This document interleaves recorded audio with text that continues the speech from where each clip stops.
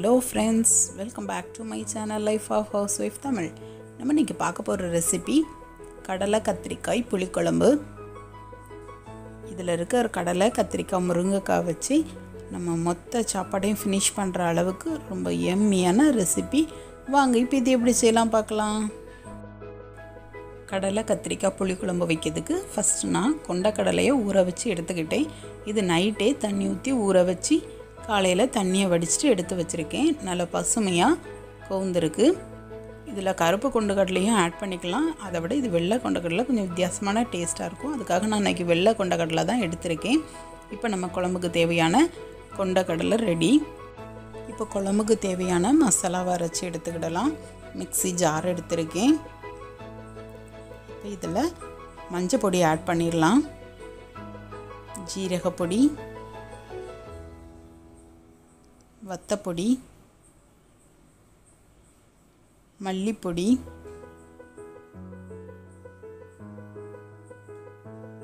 துருவின தேங்காய், நல்லா இளந்தேங்காவை எடுத்திங்கன்னா நல்லா டேஸ்ட் நல்லாயிருக்கும்.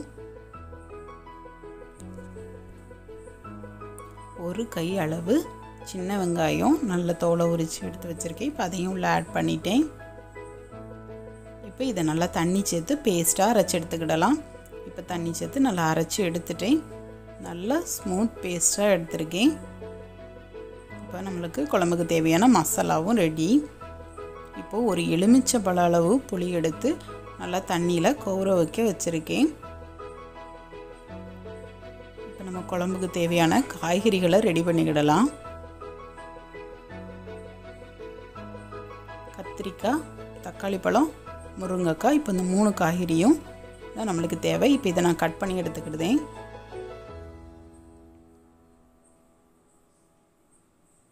இப்போ எல்லாமே நம்ம ரெடி பண்ணியாச்சு. இப்போ நம்ம குழம்பு வைக்க ரெடி ஆகிடலாம். குழம்பு வைக்கிறதுக்காக நான் கருப்பு மண்சட்டியில் தான் இன்றைக்கி குழம்பு வைக்க போகிறேன். அதுக்காக நான் இப்போ மண் பாத்திரத்தை எடுத்து அடுப்பில் வச்சாச்சு. நல்லா பாத்திரம் ஹீட் ஆகட்டும்.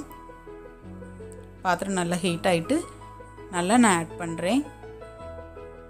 நல்லெண்ணெய் நல்லா ஹீட் ஆனதும் கடுகு ஆட் பண்ணிக்கலாம். இப்போ கடுகு ஆட் பண்ணிட்டேன்.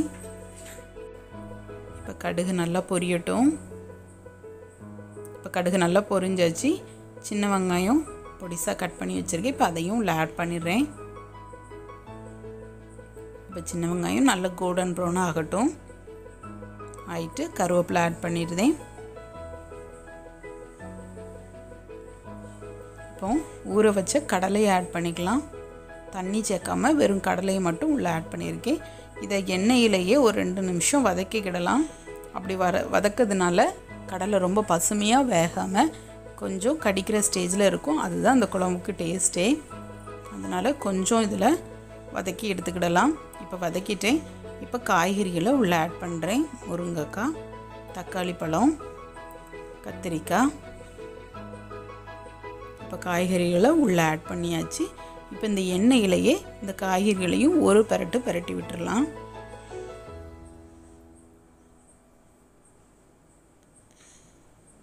இப்போ பெரட்டி விட்டுட்டேன். இப்போ ஊற வச்ச புளியை கரைச்சி உள்ளே ஆட் பண்ணிக்கலாம். புளி தண்ணியாக ஆட் பண்ணிட்டேன். அரைச்சி வச்ச மசாலாவையும் உள்ளே ஆட் பண்ணிடுறேன். இப்போ நம்ம காய்கறிகள் கடலை வேகிற அளவுக்கு தண்ணி ஆட் பண்ணி குழம்ப கொதிக்க விட்டுறலாம்.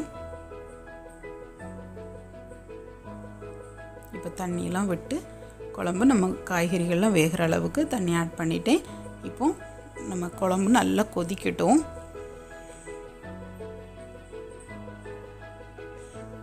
இப்போ கொதிக்க ஆரம்பிச்சிட்டு இந்த ஸ்டேஜில் நான் குழம்புக்கு தேவையான அளவுக்கு உப்பு ஆட் பண்ணிடுறேன். நம்ம ஃபஸ்ட்டே உப்பு ஆட் பண்ணால் தான் எல்லா காய்கறிகளையும் கடலையிலும் உப்பு பிடிக்கும். இப்போ கடலையும் நல்லா வேகணும். நம்ம குழம்பும் நல்லா வற்றினா நம்ம குழம்பு ரெடி. இந்த குழம்ப நம்ம காலையில் வச்சுட்டு நைட்டு சாப்பிடும்போது நல்லா டேஸ்ட்டாக இருக்கும். இதே மாதிரி மறுநாள் சாப்பிட்டோன்னா அதை விட டேஸ்ட்டாக இருக்கும். பழைய சாதத்து கூட நம்ம சுடுச்சோறு கூட சாப்பிடும்போது ரொம்ப எம்மியாக இருக்கும்.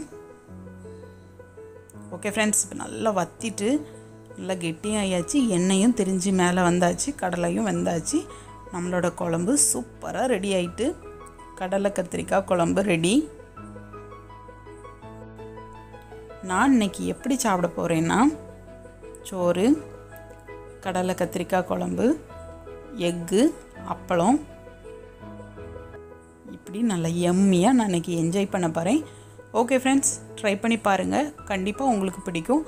அப்படி உங்களுக்கு இந்த ரெசிபி பிடிச்சிருந்தா life of house wife Tamil சேனலை சப்ஸ்கிரைப் பண்ணுங்கள். இன்னொரு சூப்பரான ரெசிபியில் நான் உங்களை மீட் பண்ணுறேன்.